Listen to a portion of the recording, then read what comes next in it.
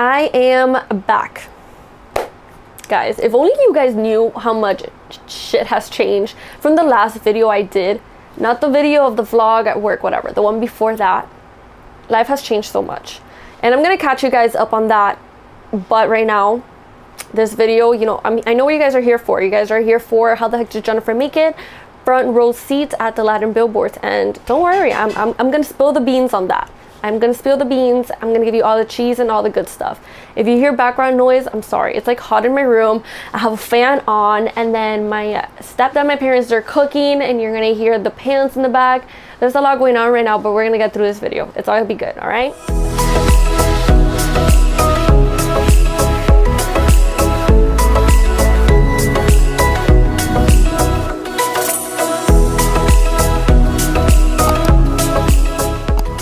So first things first, there is a link.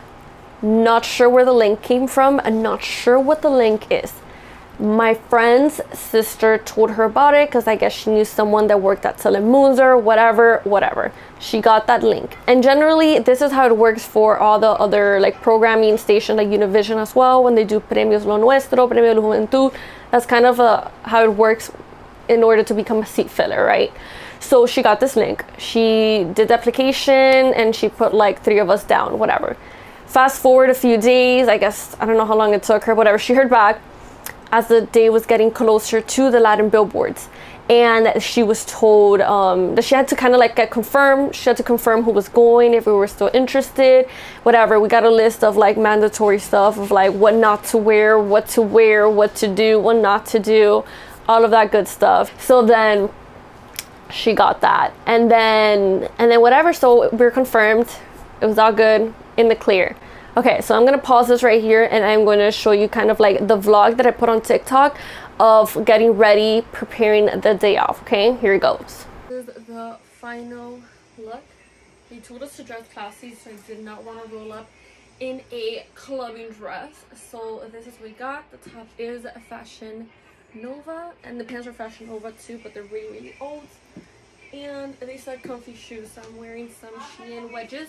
I call them my Thea wedges because they look like Thea shoes. I'm trying to show you guys. And they're really comfy, so hopefully they can last the whole night. And the necklace, I forgot where it's from, but it's like really old and very cheap and fake. My neck might end up like purple after tonight, but it's all good.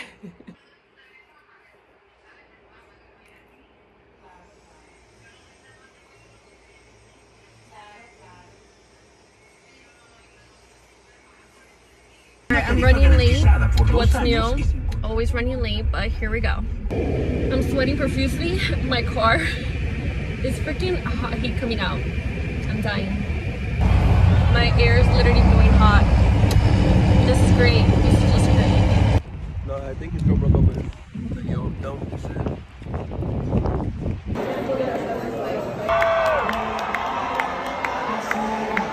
So as you guys see, once we went in, it was held at like a, I forgot what the stadium, not stadium, but the concert hall or whatever it was at UM, the University of Miami. It was held in there. So we went in, we got wristbands. We got an orange and we got a black VIP, which that kind of separates you of like what sections you're gonna be seated on, or if you're gonna be in the pit. The pit is horrible because you're like standing up the whole time, but you are like in the middle of the stage. But I like to be comfortable. I prefer to be sitting down somewhere. So yeah, so the wristbands kind of like distinguish where the seat fillers are going to be. And before I continue, let me just make it a clear point why these seat fillers are needed. So basically you're needed because they need to fill up the floor, the seats. Like when they pass the camera, they need a crowd there. They can't always have random people from the public because, you know, you're gonna have celebrities there and they're gonna be fangirling, and who knows, you know, it's crazy people out there, who knows what they're gonna do. So they kind of have to have people, I guess, that like know what a seat filler is or has done it before in a way. Someone, because I don't know, they don't do background checks on you, so I don't know how it works, but I guess I prefer someone that goes through like the entire process than just like opening the seats to random people from the world, or not the world, random people from Miami, let's put it that way, right? So when you see it on TV, these programs, you're like, wow, it's like packed. There's so many celebrities. Like, you think they're all sitting on the floor, but in reality, there's like 3 or 4 freaking celebrities. There's not that many celebrities. Maybe it depends what year, what show. Maybe there's more celebrities because there's more performances. But this year there was like literally a good 5 celebrities, and not all were singers. Maybe some were freaking like telenovela and like soap operas, famous celebrities. So I was very bamboozled when I would see these shows on TV. Very bamboozled, but now I see how it works. Okay, all right, so now back to that. So once we came in, they sat us like in some seats where we were just like waiting, and then after that they took us to the floor seats, right? And then they just told us like, hey, you're just remember where you're seated or whatever. So they filled, there was a lot of seat fillers. Everybody that was on that damn floor, there were seat fillers. They just spread us out, and they're like, oh, if a celebrity comes and taps you, or someone, manager's like, hey, you're in the celebrity seat, like, you got to stand up. The celebrity takes over your seat and you go find another seat. That's technically how it works. When that celebrity stands up and they need a seat filler, someone from production will either tell you go sit there, fill up that seat, or you can just, I guess, go on your own until the celebrity comes and switches back and forth. I don't know, I didn't do that much switching, so I'm not really sure how it works.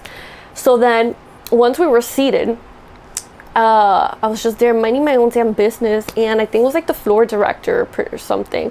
He just like, I just made eye contact with this guy, and then this guy is like, you, how many do you have? And I was like, 3, 4, like, I don't know, I was getting nervous. I don't know why I was getting nervous, but I was getting nervous. So I was like, 4. He's like, okay, come with me. And then he literally took us to the front row, to the side of the stage. It was like this little section, and that section, no celebrity sits in that section. Like, we were there the whole time. He even told us, he's like, you're gonna stay here, like, no one's gonna take these seats unless it's an emergency and someone big needs it, but for now these are your seats. You're not gonna be switching seats. That's exactly how it went. Nobody messed with us. We were in that whole little, what I like to call VIP section. We were in those seats, and then yeah, what else? And that's it. That's pretty much it when it comes to how the heck I got front row seats. I got really lucky. Honestly, people were dressed. I wish I would have gotten a memo, because on the list of things not to do was like, you know, don't dress too crazy. I mean, they didn't say don't dress too crazy, but it was like not business casual, but like formal casual. So obviously it didn't roll up with a glittery freaking quinceañera dress, but a lot of people did. A lot of people, they look like pros, and hey, I give it to them. Their makeup, their hairdos, they look like they were pros and they had done this many times before. But I literally just went all black, kind of formal, but it looked like a not a suit, it looked like a set, like a top, a black top. I'll show you guys like a video, and like formal pants. And very comfortable like wedges, because he said don't wear wedges, wear comfortable flats. I was like, I'm not gonna roll up in chanclas, I'm not gonna roll up in sandals or flats. I'm gonna wear comfortable tia heels, as I like to call them. So those are the ones I wore. And yeah, but next time if I do this, I am gonna try a little bit better and dress a little bit nice. I also didn't want to roll up in like a freaking clubbing dress, because come on now, come on. I didn't know who I was gonna be sitting next to, or, you know, I wasn't gonna look like I was about to go hit the club, you know what I mean? I had to like balance it out a little bit, like sexy but like classy, right? So I think I nailed it. It just didn't look that formal, but it's all good. That's all good. We made a front seat, so it's all good. So then I'll put you guys some clips to show you kind of what it was looking like. So I was actually seated next to Becky G, but she was like, there was like space in the middle. I didn't like, you know, sit next, like she was, you know, a space to the side. And oh my gosh, she was so nice to like her fans, everybody coming up to take pictures with her. I didn't talk to her. I was damn shy. I was too freaking shy. I was like, I'm a damn peasant next to this queen. I'm not gonna talk to her or bother her. So I didn't do it. I didn't talk to her, but she was so freaking beautiful. She's so beautiful in person, guys. Like, she's pretty in pictures. In person, she's like a tiny little thing, like freaking beautiful. And then yeah, and then from across I saw Nati and Natasha, and then who else? She was beautiful as well.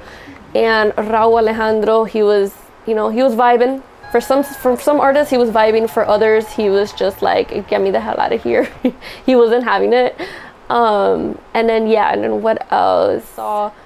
It was a really cool experience. I saw Manuel Turizo in person, freaking beautiful. I can't believe he's 22 years old, but beautiful. when he was finishing his jam, I started like blowing him kisses, and I like to believe he blew them back at me, and we made very intense eye contact. That's what I like to believe, you know, as how it helps me sleep at night, so I'm gonna keep believing it. Slid into his DMs, haven't heard back, but you know, it's all good. I completely understand. One day. And we made it on TV a few times. The camera passed by us, so I'm gonna show you guys here some like clips of us dancing. Oh my god, a big thing that I was kind of bamboozled by. That was a whole damn part-time job, because the floor people would come up and be like, stand up, smile, dance, do this, act like you're having fun, and I was like freaking tired. So when I literally got out of there, me and my friends were gonna go out, and we're like, no, we're tired of shit. Like, my freaking face hurt, my palm of my hands hurt from clapping, like my back was hurting from standing up, complete freaking vieja mode. So it was, yeah, it was a full part-time freaking job there, doing all of the things to make it look better on TV. And it was kind of awkward, because there was like sometimes that it was like music, like those Mexican rancheros or whatever, and you're like trying to vibe, but like you don't know how to vibe it, like you don't know what to dance, like you don't know what to do. It was like a weird situation when it was like those weird random songs like you've never heard before. But yeah, it was funny. But overall, it was a pretty freaking cool experience. Would I do it again? Yeah, I'll do it again. Hopefully, maybe there's, I don't want to say better artists, because there was good artists, but like more of a vibe, more of like artists that I want to like see and hear. But yeah, I saw Manuel Turizo. Becky G didn't perform, actually. That was sad. That she should have performed at Mommy. I wanted to hear Mommy. I saw Christina Aguilera and Elvis Crespo, the OG, the freaking GOAT, and Maluma performed, and he broke, you know, everyone's heart when he got off the stage and kissed a girlfriend that we didn't even know about. At least I didn't know about, so broke my freaking heart. But it's okay, I'll survive.